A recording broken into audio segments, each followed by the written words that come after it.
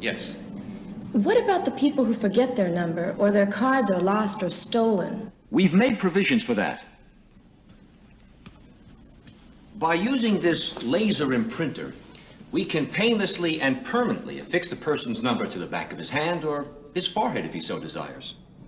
The numbers would be easily read by this new ultraviolet scanning equipment. For the purposes of demonstration, I've had such a number imprinted on myself. Once this number is imprinted, it cannot be lost nor can it be changed. Now, are there any questions? What about the individuals who refuse to have this number implantation? We expect some minor resistance, especially from highly motivated religious groups. But eventually, hunger will cause even the most zealous to conform to our program. Mr. Chairman, I am concerned about the situation in the Middle East. We've given Russia and Israel a great deal of consideration. Russia is, as you probably already know, considering an invasion of Israel in order to obtain a Mediterranean seaport.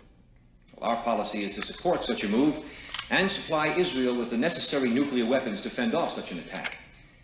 The mental conditioning of the Israelis is he has nothing to lose, and subsequently will attack the Russians before they can get their planes off the ground. Gentlemen, I believe that within a year, 2 at the most, our one world government will be a reality. If we continue on our present course, it is my opinion that we could present the devil himself as a world leader, and the people would accept him.